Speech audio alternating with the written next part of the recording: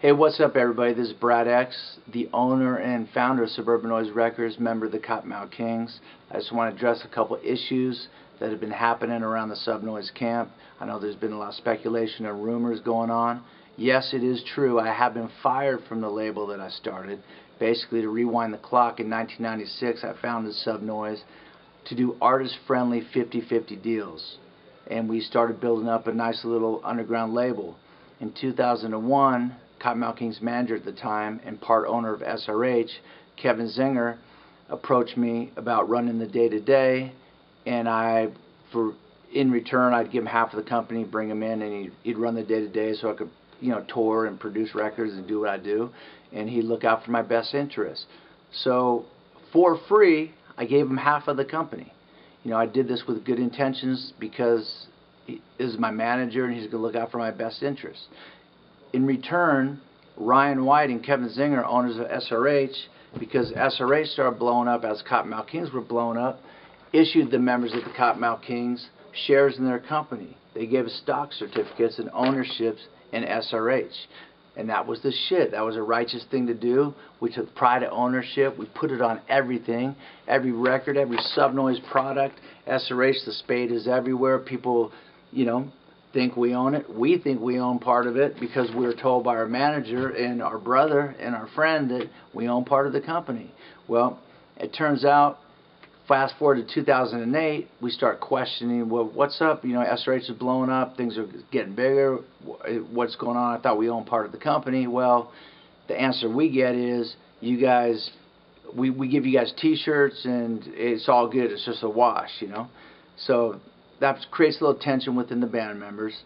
Then we find out that our trademark and domains have been transferred by our manager from the Kottonmouth Kings to Kevin Zinger. Kottonmouthkings.com, the Kottonmouth Kings trademark, Kottonmouth Kings YouTube is now in Kevin Zinger's personal name. I address him on this. Hey, this is not cool. This is Kottonmouth Kings property. Please return it. You're our manager. Why would you put it in your name? Well, I get the runaround. It took me 2 years to get KottonmouthKings.com transferred back over to the Kottonmouth Kings, and that was a long, ugly battle. And the trademark, I thought he had transferred back multiple times, going back to 2007. I thought we'd handle it, and it kept coming up that no, it's still in Kevin's name. So I went to his house. Around 2010, I went to his house. Dude, you have to sign the Kottonmouth Kings trademark back over to the Kottonmouth Kings. It's our trademark. Like, why? It's not supposed to be in your personal name. And so he's all, no problem. I'll handle it. I bring the form. It comes with a $10 check, so he even goes and cashes the $10 check to make it look like he did it, but come to find out, he didn't do it. I also find out that he's been taking money out of the company unauthorized. I won't get into all that. That'll be part of this lawsuit. I've been hearing stories of bad business being done from all the artists, lack of royalty reporting. So I want to start looking into it. I've been touring really hard, making lots of records for 10 years. So I took a step back, and I said, you know what? Things are really weird. You got regime management running out here for years. I'm hearing all kinds of stories from artists. I want to have the books audited by an outside company. So can I please get the books? Basically, I get the runaround. I don't get the books. I get the runaround for months and months and months. I get a lawyer so I could get the books to have the company audited because I have a liability and a responsibility to the artists on the label, to myself. And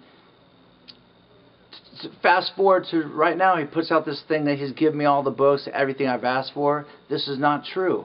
I've hired an auditor that has no agenda. He's an outside auditor that doesn't know the Kottonmouth Kings, doesn't know Kevin Zinger, doesn't know Brad X, to do an audit just to make sure that everything is being done.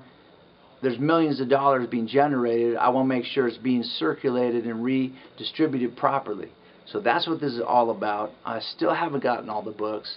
I'm trying to perform this audit on behalf of the artist and myself and clear this up so I can move on in life. You know what I mean? So I've been fired from the company that I started for looking into this. I've been cut off financially. I've been blackballed. I've been slander, whatever you want to call it. But you know what?